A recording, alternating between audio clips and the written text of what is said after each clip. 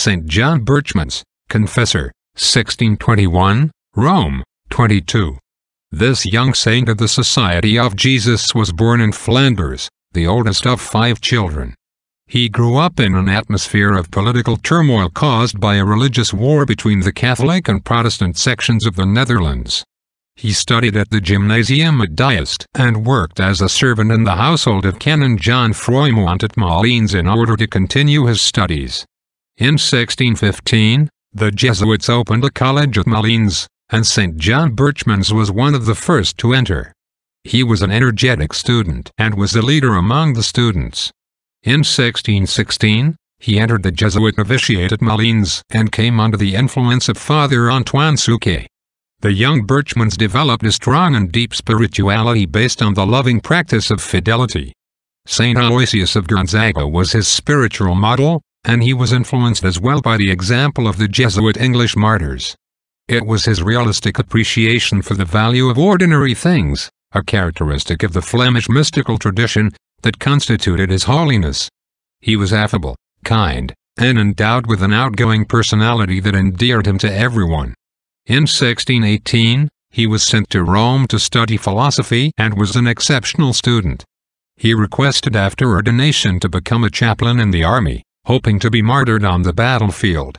In the summer of 1619, the intense heat of Rome started to affect his health and he began progressively to get weaker.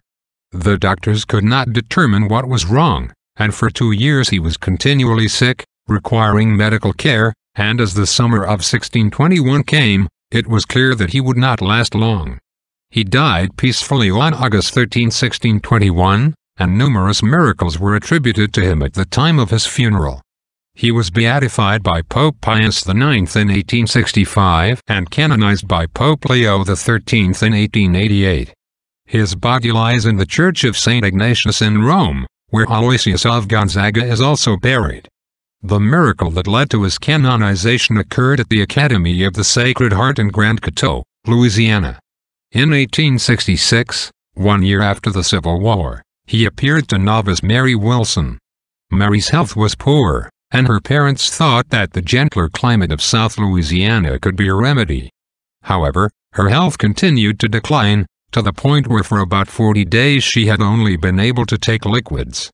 Being unable to speak, I said in my heart, Lord, thou who seest how I suffer, if it be for your honor and glory and the salvation of my soul, I ask through the intercession of blessed Berchmans a little relief and health.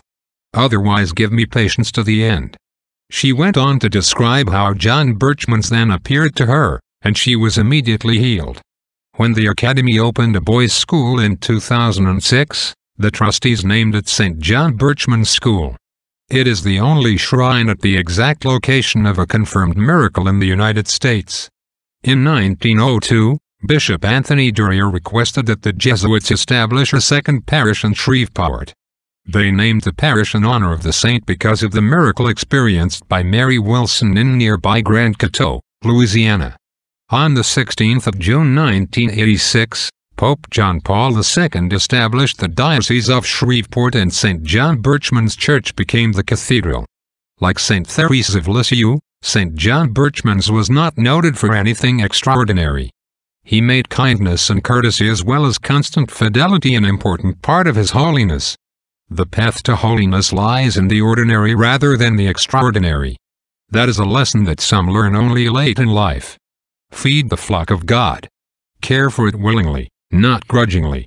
Not for what you will get out of it, but because you are eager to serve the Lord. And when the head shepherd comes, your reward will be a never-ending share in his glory and honor.